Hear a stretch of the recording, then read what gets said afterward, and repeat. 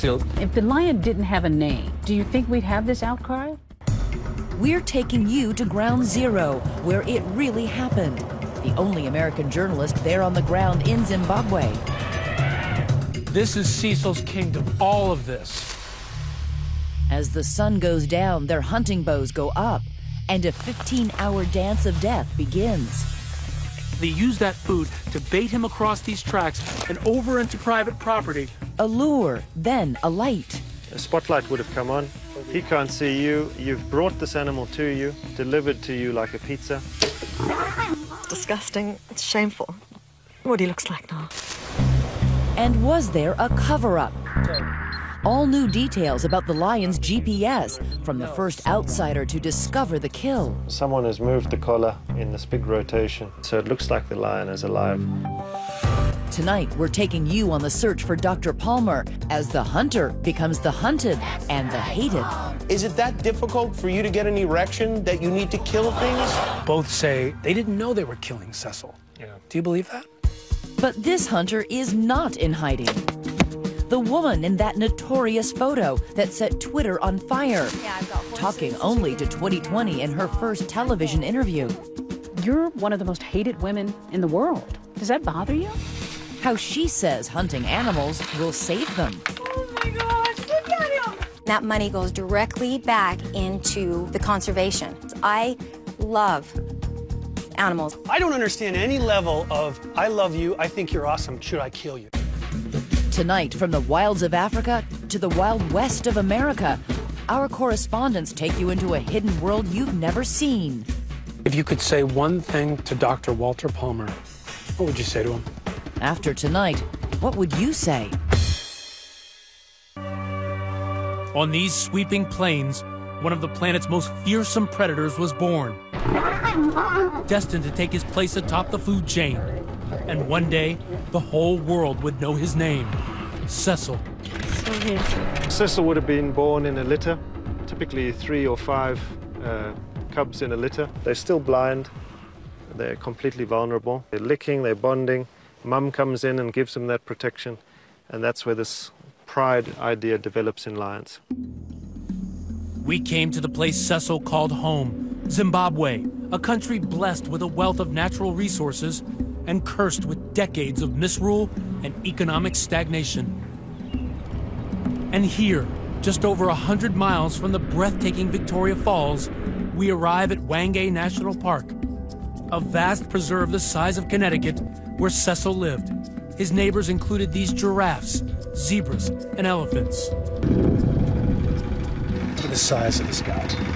We've got a front row seat today to one of the most amazing sights you'll ever see. A group of about 50 elephants stopping by for a drink. Incredible. But don't let the pretty pictures deceive you. As our guide Dudley explained, this place may be beautiful. You're standing here, I'm talking to you. On the other side there you get animals coming, and sometimes you get surrounded with animals that you can't even make it to the car. But it can also be deadly. You see what I was saying? Yeah. You see what I was saying? Wow. Guys, I think we have to move. There's Okay. more elephants coming, guys. Okay, let's move. Okay, let's move over. Shh, shh, shh. Mark, come here quickly, guys. Quickly. Quickly, follow me. We were lucky to make it, and Cecil was too. At least 67% of lion cubs don't make it to adulthood, dying of starvation, disease, or infanticide when the new males take over the pride. But Cecil survives and thrives, a triumph of biology. By his first birthday, his first roar. By his third, he starts asserting himself. That's him on the prowl. Large in size and stature, demanding a bigger share of the pride's kill. The dominant males most likely kicking him out and on his own. He's much bigger than a lioness now, and he's dominating things at a carcass. Would he have been a big guy from a young age based on how you saw him? Yeah, absolutely. And at one point, he decides it's enough is enough, he must go out on his own. Brent Staplecamp is the closest thing we have to a Cecil biographer. A lion researcher with Oxford University, Staplecamp fitted Cecil with a tracking collar in 2008 and has studied his movements ever since. And now you scan, you get that sort of noise in the background, but there's a very faint beep. I think he's in that direction now.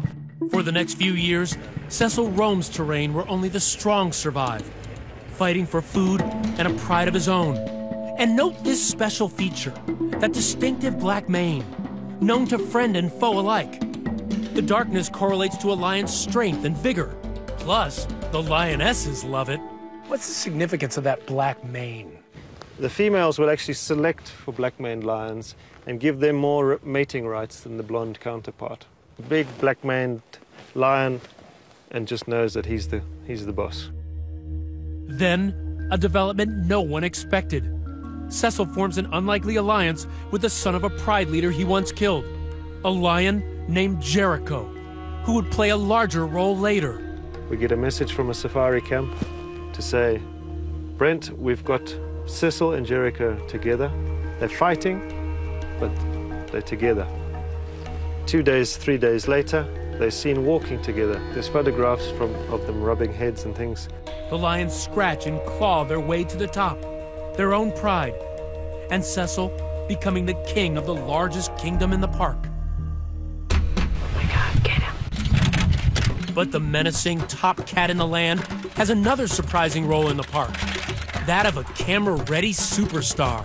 Cecil was very relaxed, and everyone could take picture of him close to the vehicle. The other lions that you would see here, you get close to them, they will run away. Cecil was so used, maybe he was camera addicted. In a country suffering with both economic and political turmoil, Cecil was one of the few bright spots here. He helped bring in millions to the tourism industry. Thousands would come from around the world just to see him. His full black mane, a symbol of strength and power. He just used to strut and show off, and he really was famous because of the way he interacted with people. Sounds almost regal. Very regal. Yeah, he was a big Zimbabwean iconic animal.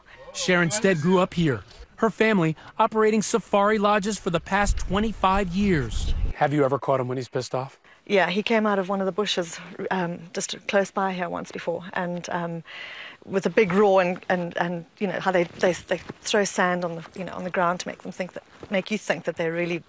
Wait, he roared at you? Yeah, like I can't make the real noise, but that's how they make it. What did you do?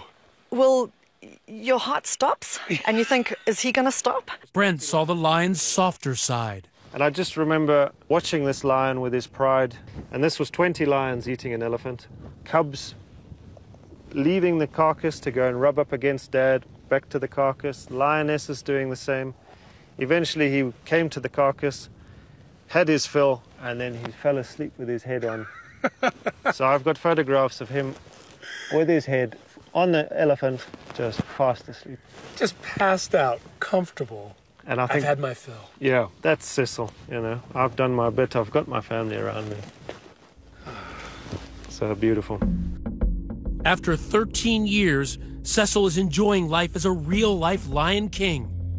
But as the sun sets in Wangay Park on July 1st, time is running out for the beast with the signature black mane. Coming up, the king of the jungle is about to learn he's not the top predator on the planet. Stay with us.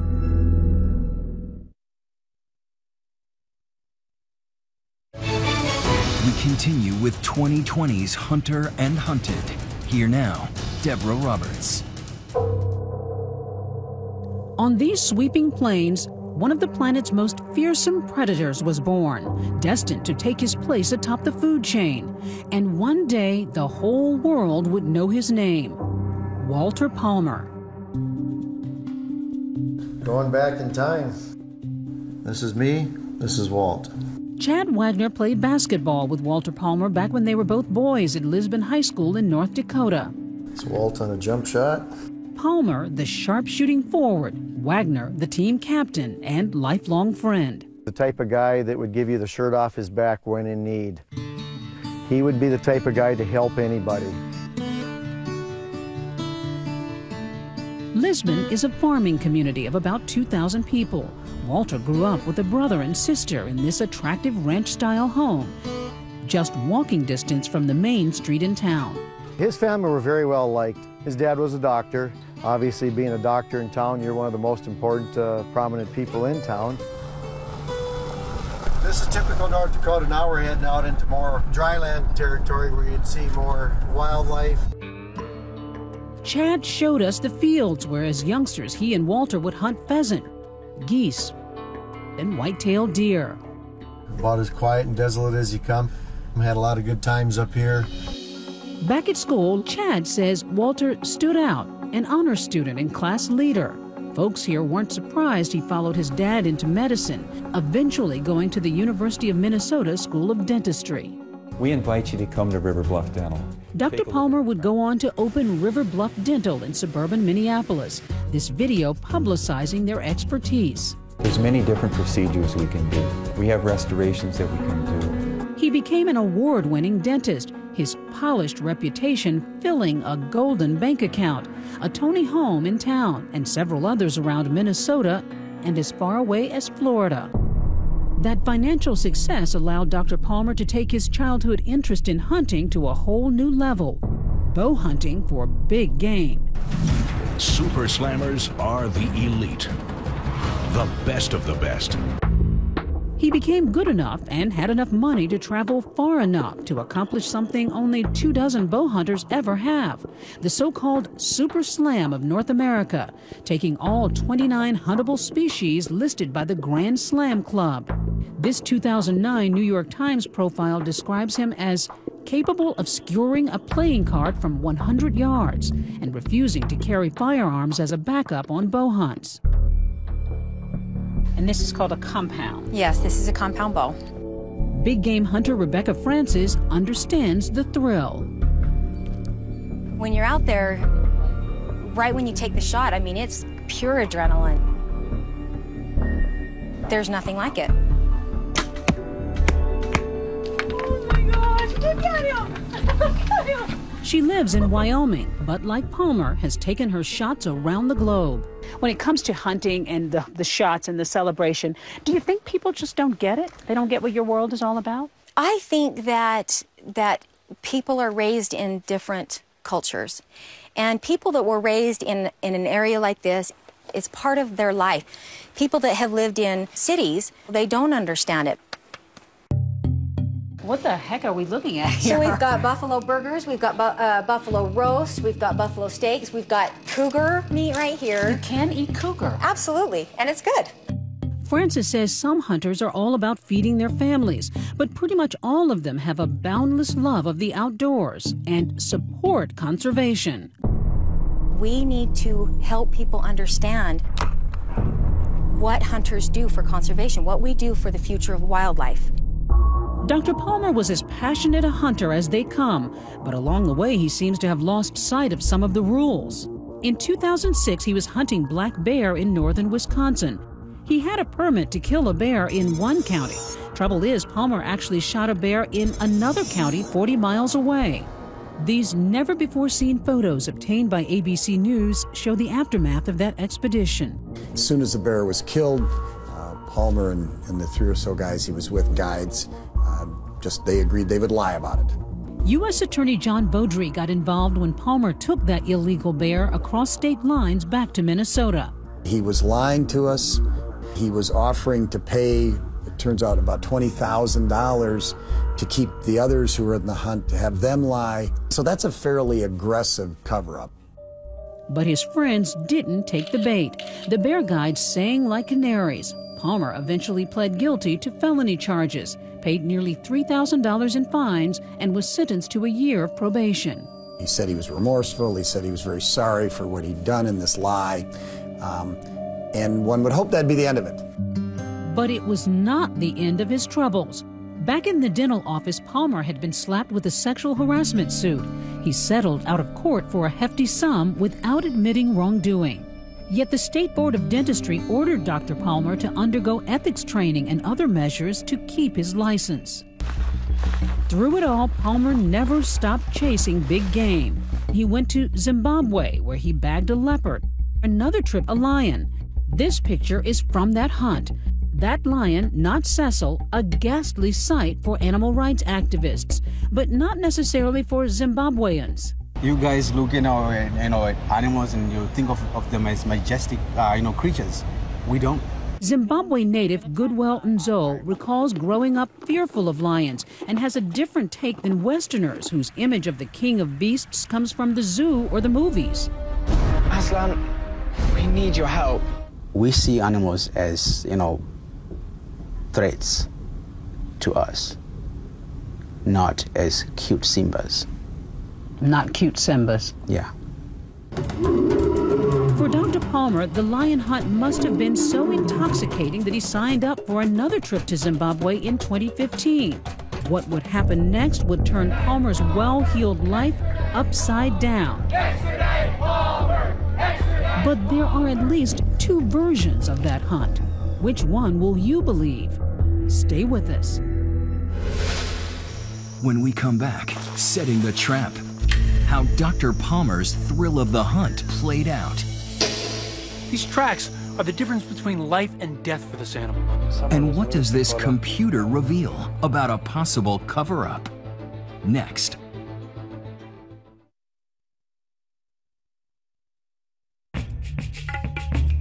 It is the morning of July 1st. As the sun rises on Hwange National Park, Dr. Walter Palmer is just arriving in Zimbabwe, eager for the thrill of the hunt. It costs big money to hunt big game, and in this case, the money is central to the legal questions that arise later. Palmer allegedly pays $55,000 to bag a lion, money that was supposed to cover a hunting permit, payment to the property owner where the hunt was to take place, and for guide Theo Bronkhorst. And do you feel you had all the right permits and everything was above board? I believe so. Palmer has also repeatedly insisted he thought his expedition was totally legal and properly handled. But if they have the documentation to prove it, they haven't released it. So what went wrong? According to Bronkhorst, practically everything. The hunt was troubled from the start, set off by the most common of snafus. The airport misplaces Dr. Palmer's luggage. As the morning progresses, Cecil is roaming the wild, and the champion hunter is roaming the airport, looking for his bags, delaying their hunt. Bronkhorst claims that because of the delay, they couldn't make it to the hunting location he preferred. Instead, the party chose a closer option, a farm called Antoinette, land abutting Hwange National Park. It was a usual trip, and according to my client, nothing was illegal about the hunt. As the day ends, the hunt begins. Palmer and his guide set out to kill a lion. But unlike lions, they aren't stalking their prey. Nobody's examining footprints or using other tracking skills one might imagine. To me, a hunt is testing the wind, remaining concealed. You try again, you try again. That's a hunt. You're challenging yourself against the wits and the nature of that animal. Instead, he says, they use a technique called baiting, using the carcass of an animal to lure a lion into a predetermined place where they can get a clean shot. From what we know, there was an elephant carcass as bait. Filet mignon to a lion like Cecil. And for lions, nighttime is often dinner time. Palmer and company allegedly dragged the bait behind their Jeep, leaving a trailing scent, a mile from the all-important border between Antoinette Farm and the Hwange Reserve. These tracks are the difference between life and death for this animal. On this side, you have a wildlife preserve where he can roam free. But take 1-2 steps on this side, you're on private property where Cecil can be shot and killed. The trap is now set. Bronkhorst reportedly states that a female lion approaches the bait. The hunters let her feed and wait. At around 10 p.m., a huge male he describes as magnificent approaches. It is the black-maned master of the domain, Cecil. You've brought this animal to you, delivered to you like a pizza. You're 40 meters away, everything is prepared. A spotlight would have come on. Cecil would have looked off the carcass into the spotlight, maybe being blinded by the light. Then, the moment that would change one life and end another. Cecil rushes off into the tall brush, Bronkhorst claiming he sensed the lion was hit, but couldn't be sure. It's at night. They don't want to follow him. They think, okay, we'll come back tomorrow. He's not going to go far, and tomorrow morning we're going to get him. Why wouldn't they want to follow him after shooting him with that first bow? This is a hugely dangerous animal now that's wounded. He's severely injured, and to go after him, you're at real risk. At 9 a.m. the next morning, the hunters tracked a wounded Cecil into the brush, and with one final arrow, Dr. Walter Palmer finished the lion off. Bronkhorst's lawyer insists nobody knew the slain lion was Cecil. According to my client, Mr. Palmer didn't know he was shooting this famous lion. Certainly no. Palmer had also written, "I had no idea the lion I took was a known local favorite, was collared, and part of a study." But authorities have a different version of events. For starters, they say nobody got permits. There was no permit, so this is tantamount to poaching. He has said that he believes that he was on a legal hunt. Does that excuse his conduct? That's not enough excuse. Ignorance is not defense. And even if the hunt was properly authorized, it should never have taken place on Antoinette Farm. According to the Parks and Wildlife Authority, the farm had been declared off limits for lion hunting in 2015. Whatever really happened leading up to the kill, the immediate aftermath is not in dispute. And it's a grisly business. The hunters lop off Cecil's head and skin him, claiming their prize.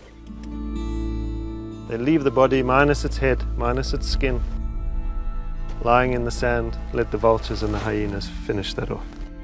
In a published report, Bronkhorst says that when he and Palmer found Cecil's tracking collar, they were shocked. Panicking, they removed the collar, leaving it in a tree, and later contacted authorities. Do you believe that? No, absolutely not. I work hand in hand with the authorities. No such contact was made. Nothing. On July 4th, Palmer departs Zimbabwe. That same day, Brett Staplecamp notices something odd. Cecil's collar has stopped working. I make a mental note to catch that lion the next time I see him, because as far as I'm concerned at that point, the battery's died. But it wasn't only the battery that was dead. A couple of days later, Staplecamp hears a rumor that a lion had been killed. That tide is around that area, I believe.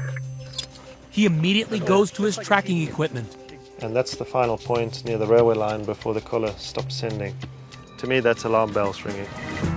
Fearing the worst, he immediately calls authorities, who make their way to what now might be a crime scene. It's really very important that the killers are brought to justice because this is a national heritage which belongs to everyone in the country. Killing any lion on that off-limits property was illegal, police say. Theo Bronkhorst and the property owner are arrested and charged with poaching. Bronkhorst and Palmer both say they didn't know they were killing Cecil. Yeah. Do you believe that? I don't believe that. Both men have means. They're intelligent. You could do an internet search for Wangi lion and a picture of Cecil pops up. If you're coming to Zimbabwe to hunt a lion, you do a bit of research. They knew what they were coming for. And now, Staplecamp shares with us what he believes is the key to the case. That GPS data from Cecil's collar.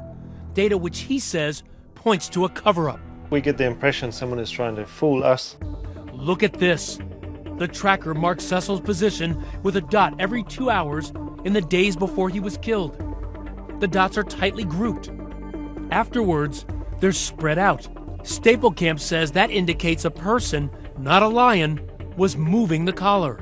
They're moving it around so it looks like the lion is alive. And now perhaps there's second thoughts.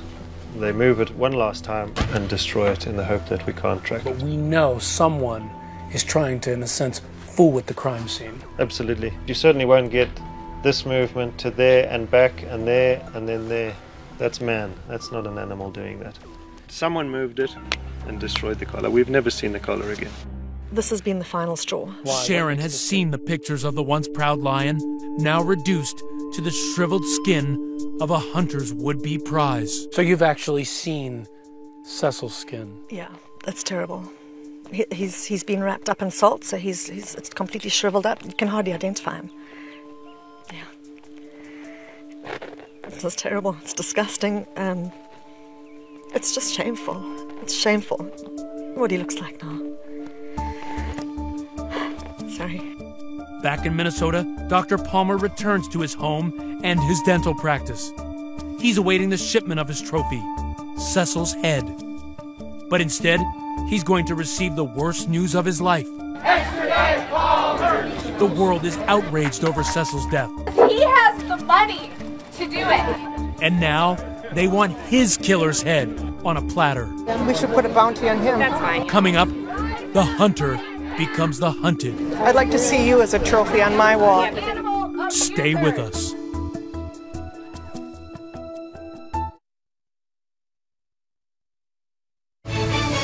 "2020 continues with Hunter and Hunted. Once again, here's Deborah Roberts. On July 28th, the Cecil story breaks out of Africa when a controversial animal rights activist in Zimbabwe's capital, Harare, outs Dr. Walter Palmer as the Cecil slayer. Well, I believe he should be brought in front of a judge. Growing outrage after a beloved lion was killed by an American dentist. International outrage over the death of a beloved lion. Walter Palmer. To say it went viral would be an understatement. Overnight, Palmer becomes arguably the most hated man in the world. This outrage over the death of Cecil the lion keeps growing. I will call him what he is, and he's a piece of Thank you! He is a heinous person. I want to see him destroyed. Is it that difficult for you to get an erection that you need to kill things? You know you're in trouble when you bring Jimmy Kimmel to tears. If you want to make this into a positive, you can, sorry. Okay, I'm good. Maybe we can show the world that not all Americans are like this jackhole here, this dentist, the top dentist. I think initially everyone felt the same thing. It was like, how disgusting this, how outrageous is this, how awful is this? What a gorgeous cat. Animal Planet's Dave Salmoni has dedicated most of his life to lions. The grander scale, to me, is the king of the jungle. You know, you can hear that. We can hear it, yeah. I mean, that's two boys. When they get older, that'll be a lot scarier, trust me. For him, Cecil's death struck a chord. I hate that he was shot in that way. I hate that he suffered. I hate that somebody would just get a thrill out of killing him. Professional hunter Rebecca Francis says if indeed Palmer poached, he should pay. If something was done in any way, shape, or form illegally, then yes, their prosecution needs to happen. I actually heard about it because somebody emailed me and requested me for an interview to discuss it. Why? Because she's been subjected to the court of public opinion and knows exactly what he's in for. Oh, here's a good one. You better pray that I don't ever run into you because I will kill you and cut your head off and mount your effing head on the wall. I hope you die soon. See, last spring, Frances suddenly had a target on her back after this memorable photo from her webpage was ripped by comedian Ricky Gervais. What must have happened to you in your life to make you want to kill a beautiful animal and then lie next to it smiling? In an instant, thousands were calling for Frances's blonde mane. You're one of the most hated women in the world. Does that bother you? It gets to me just because, you know, how can you read all that all the time and not have it affect you? Her life upended, even though her hunt was completely legal. People saw it as just vile that you could lie next to this slain, undignified animal now that it's dead. It wasn't disrespect, it was to remember this experience. And there were people there ready to take the meat. They use everything, even down to the tail, where they take the hairs and make jewelry to sell it. Maybe. Still, some animal lovers can't get past these kinds of images. And for Palmer, the hail of arrows intensifies. Protesters swarmed Dr. Palmer's temporarily shuttered office, even making a shrine to the fallen feline. Dr. Palmer, don't kill me. Just last week, vigilantes vandalized his Marco Island, Florida vacation home, covering his driveway with bloodied pig's feet. Does anybody have any questions? PETA mobilizes, staging this vigil in Washington, D.C. This isn't exactly the kind of protest I associate with PETA. Why so quiet? This is a solemn occasion. People have been devastated by Cecil's death. And yet, Goodwill Nzuo, a Zimbabwean, can't quite believe the outrage over an animal who until recently barely anyone in the U.S. had even heard of. Did you think it was ridiculous that people were upset about a lion that was killed? I was very shocked. How is it possible that anyone could, cry or feel so sad about a dead lion? It's as if someone had killed Lassie. If the lion didn't have a name, do you think we'd have this outcry? once an animal gets a name, they treat it like a human being. In African villages, Goodwell says news of a dangerous animal's death would actually be celebrated. Rebecca Francis has video to prove it. This is how villagers in Mozambique reacted after she shot a hippo there. When I took that hippo down, everyone in the village came running. They were hugging me and kissing me and thanking me. They all had their bucket and their knife, and they were all cutting up that hippo. And every single drop of that hippo was utilized to that village. I also took some home and ate it that night. Proof, she says, that there's more to the story than a bloody carcass and a smiling hunter. It's a catch-22. People can't quite understand how you can love an animal and kill an animal. But I can honestly say that I look at wildlife the exact same way you do and everybody else does. I love animals. This hunter insists she's not only an animal lover, but also a conservationist. There has to always be population control. So when we hunt, we generally go after the oldest animals that generally have been past their reproductive years, so they're not part of the reproducing whole. But Dave Salmoni isn't swayed. These folks say that they're helping the conservation effort. Right, and I think it helps them sleep at night. Absolutely, they spend a lot of money. And absolutely, it goes to some governing body somewhere. But none of that money goes to purchasing land, developing the population in a healthy way, not trophy hunting. But before you judge, take a look at this place. We have 18,000 acres. Any of these animals, just like I said, they're born here, they're free. It may look like an African savanna, but this game hunter's paradise called the Ox Ranch is actually deep in the heart of Texas. Oh, we had a baby. Tony Hardin runs the operation. Goodness. That's brand new. That just happened. A place that brings over endangered animals from Africa and allows them to breed. A few hunters pay to shoot certain mature specimens, and the money allows the ranch to carry on. Hardin says his ranch and others have already saved 3 species from extinction. If we shoot 3 or 4 or 5 or 10 species of one mature animal out of the pasture that was born here, there's 200 babies hitting the ground. That may be true, but it certainly doesn't placate the anti-Palmer protesters. Now he's facing more than hatred. The U.S. Fish and Wildlife Service has launched an investigation, and African officials are calling for Palmer's extradition to Zimbabwe, where he could face up to 10 years in prison if found guilty. And I understand that already the processes have started, and we are looking forward for his extradition. But how to extradite someone you can't even find? The hunters, now the hunted, with everyone wondering, where is Dr. Palmer? The disgraced dentist seems to have vanished. His practice shuttered, his homes vacant.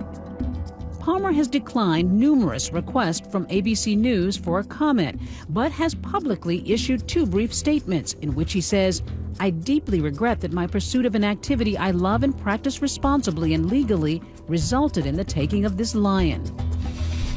Tonight, his whereabouts unknown. Next, whereabouts we do know about.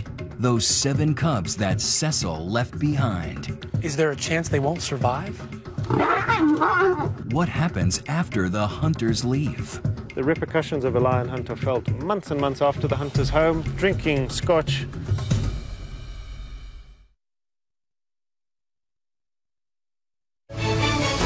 Now back to 2020 and Ryan Smith with Hunter and Hunted. They are the next generation, if they survive. Cecil's cubs, 7 in all, and with their father now gone, their future far from certain. Are these cubs at risk? Is there a chance they won't survive? There is a chance. They're in mortal danger if a new coalition of males comes in. When a pride leader like Cecil dies, new males swoop in, often killing cubs and mating with lionesses to establish their own bloodlines.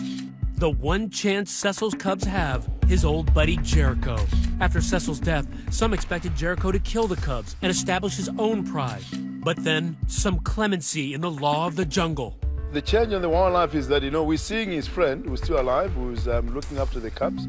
They're not at risk necessarily from Jericho. Jericho's accepted them as his own. Oh, he has? Yeah, he's shared kills with them. They've bitten his ears and played with his tail. As far as Jericho is concerned, that's his pride. They're at no risk from Jericho. They've bonded. They have each other's scent on them. Jericho will look after them. So where is Jericho today? We've been looking for Jericho. That's Cecil's close friend and co-leader of his pride. He's been elusive.